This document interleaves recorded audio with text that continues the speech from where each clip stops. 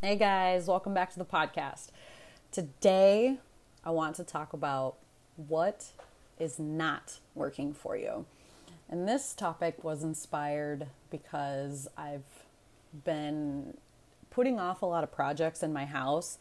I've been starting one and not really finishing one, and we're having somebody watch our house next weekend, and I'm so tired of when somebody comes over, I say, "Oh, I'm really sorry that this isn't working," or "You have to jimmy rig this to get it to work right." And in order for me to attract the things I want in life, I have to take care of and value what I already have.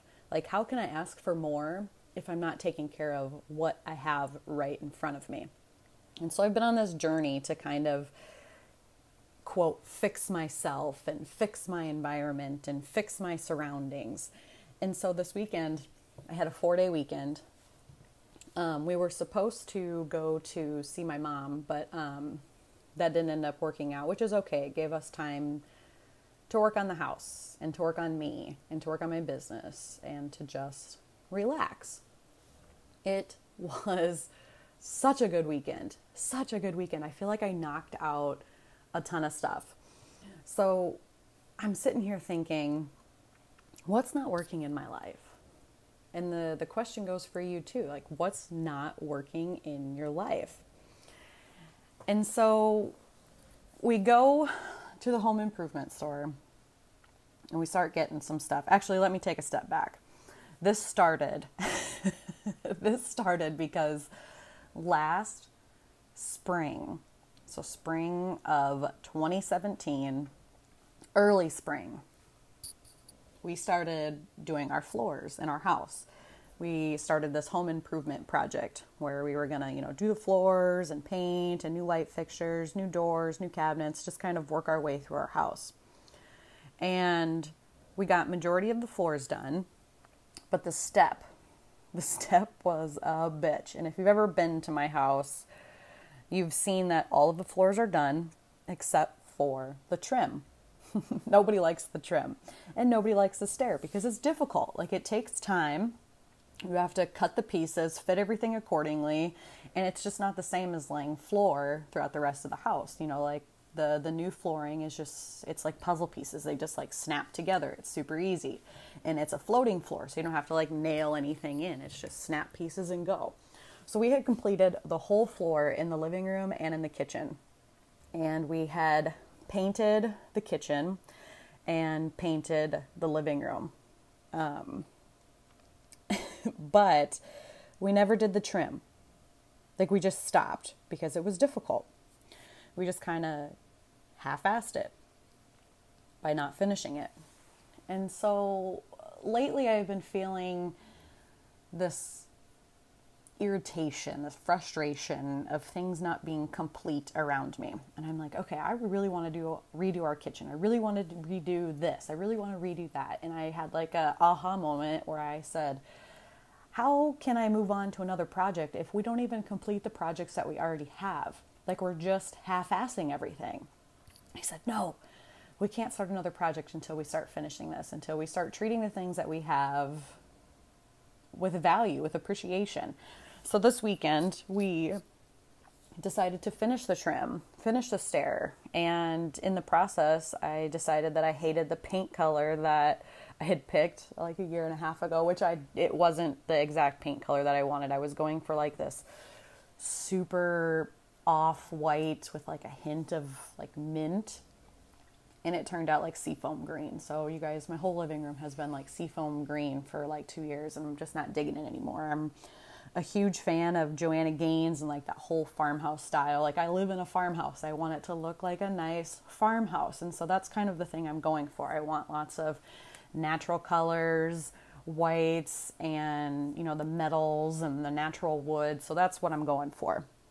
And so we finally go to the home improvement store this weekend and we get the pieces to finish the step. And then we finish the trim of the floor, and then you have to do like the baseboard around it. So we finally got all that stuff. I spent this whole weekend just working on the house. And it is not my specialty. I'm actually a terrible designer. So like Pinterest is my friend. I always have to Pinterest everything, and we're on our way to Lowe's, and I'm like panicking. I'm like, oh my God, I don't know what color I want. I don't know. Do I want light trim or dark trim? Do I want white trim? Do I want this kind of trim? It was a total meltdown. I felt like a toddler. I just couldn't make up my mind, and I'm like, this is resistance. This is my resistance kicking in. It's trying to tell me not to finish the things that I need to finish. And it's hard, you guys. It's uncomfortable because it's not something that comes easy to me. Like, interior decorating, home improvement. I mean, like, I can get down and dirty with the best of them, but when it comes to making things look nice and appealing in my home, it's hard. Like, I'm not good at it. And so it's outside my comfort zone. But my brain is like making up every reason why I can't finish these projects. So I almost had a meltdown, and I'm like, well, I can't do this. I can't do this. This is just too hard. Like, this is stupid. I don't want to paint. I don't want to do trim. I don't want to do any of this stuff. Like, can't we just hire this? And the truth is we could. But then what am I learning? I'm learning just to half-ass and then hand it off to somebody else to finish it. Like, there's no value in that. And so I'm like, no, I committed to this. I'm going to do it. I'm going to do it if it kills me. Come hell or high water, I'm going to finish this freaking living room because I'm sick of things not working in my life. Like, I'm sick of just, oh, that's just how it is. I'm sick of the, well, my room's just not complete because I didn't feel like it, or why does it really need to be done, or all these excuses, you know? And it's like a metaphor for life. Like, if the things in your house aren't working, what else isn't working in your life? Like, if you don't fix the things that are easy, intangible, like little steps in front of you, like, how are you going to fix the bigger things in your life? And so I'm like, oh my goodness, how am I going to get this done? You guys should have seen me. I was a wreck. But I did it. And it actually looks really good. I second guessed myself like 18 million times. And we decided on, so like my floors are like that barnwood look, and I love them. I think that they're great. They are like 18 different shades of wood, you know, or they're like rustic looking, and they're really cool. And the walls are like this really light cream color, and then the trim is all white, and I ended up painting our door like this navy grayish blue, and then like I did our big bay window in like this navy grayish blue, and it looks so freaking good. I was like, oh my goodness, I'm standing there looking at this last night, and it's like 11 o'clock because I was like, I am finishing this tonight. I don't care. I am not moving on to another project until this is done. I am not going to sleep until I'm done. And I took a step back, and it was just like, I felt proud. I felt accomplished.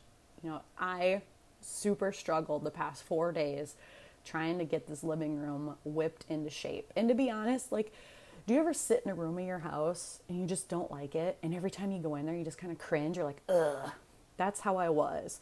And I said, you know, enough is enough. I'm sick of standing in my living room and just cringing because the floors aren't done, or because the lights need to be changed, or because I hate the paint on the walls. Like, if you don't love your environment, how are you supposed to feel good about where you're at? So I'm totally overhauling everything in my life. And just when I think I've, you know, fixed what's around me, or like healed myself or worked on this, there's always the next thing.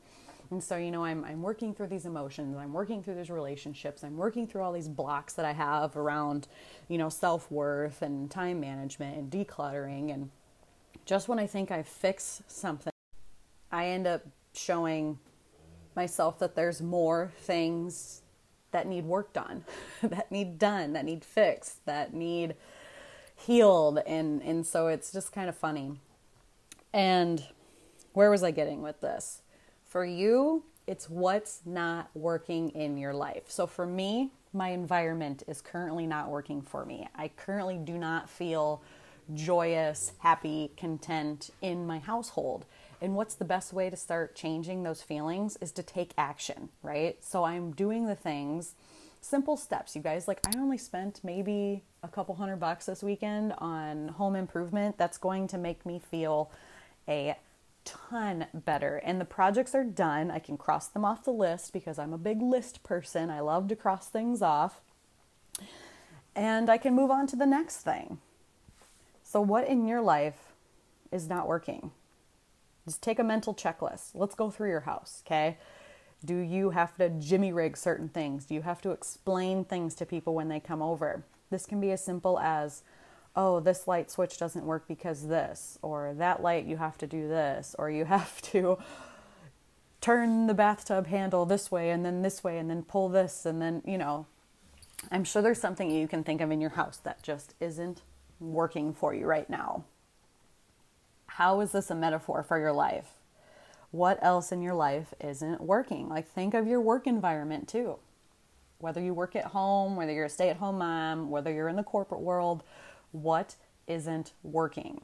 What are you tolerating in your life? Where do you find yourself saying, that's just how things are? That's just the way it is. It doesn't have to be. It doesn't have to be. And my living room is a metaphor for that. Like, I don't have to tolerate the paint on the walls, that seafoam green. I don't have to. I can change it. All I have to do is take action. And the floors. Yes, it was hard to finish them. Yes, I had to ask my husband for help. But we did it. We worked through the resistance and all the stupid excuses that came up and got it done. And this is also a metaphor for life. So where in your life are you trying to complete something, but you find yourself getting stuck? And you find yourself struggling to ask for help. And the resistance is coming up and the excuses are coming up. Because really, guys, that's all it is. We have made up a 1.5 years worth of excuses on why we couldn't finish these floors. The biggest reason was because I am a slight perfectionist, and the stairs weren't going to turn out the exact way that me and my husband had thought they were going to, just because of the type of flooring that we had picked.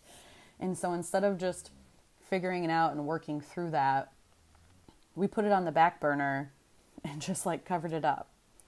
We'll worry about it another day. We'll worry about it another day. You guys, that day was 1.5 years. So what in your life are you tolerating for 1.5 years or longer? What can you fix today? And this goes with relationships too. What relationships are you tolerating? What relationships aren't working in your life? With your family, with your friends? Maybe you've outgrown your friends. Maybe you can't sit at the bar another night and bitch about your catty neighbor. Like, maybe you want to have deeper conversations about how to build your business, or how to find people who you can talk to on deeper levels, who you can travel with, who you can confide in, who you can talk about the deep shit that goes on in our heads that is sometimes frowned upon.